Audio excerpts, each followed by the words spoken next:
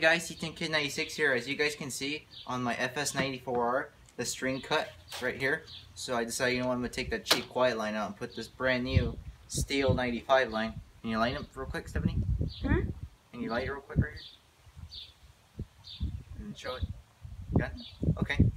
Yeah guys, okay, let me show you real quick how to put the line in the trimmers, because the B&B lawn care, that's how you string the Stihl trimmers. And this is it right here. And this hole right here, I always cut my line in an angle, as you guys can see right here. And I cut it and I put it in there, and then I just go around to the right side.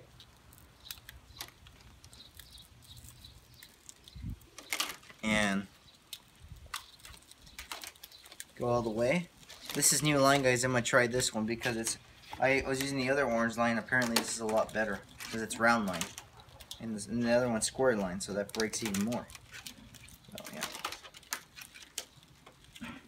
Alright, and look at, we're good right here on the top now.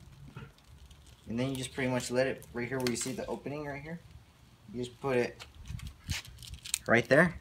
And now I'm going to cut it right here with my cutters.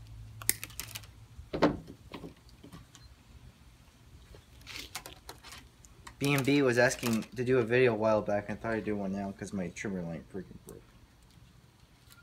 Okay, and then same thing with the bottom, you start right there, then you go to the right. Go to the right. And make sure you always are twisting your line too to begin with. Right. Make sure I have extra.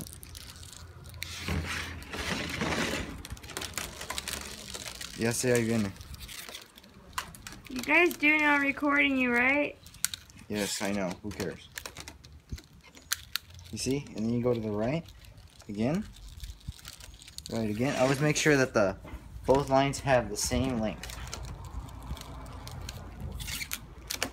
And then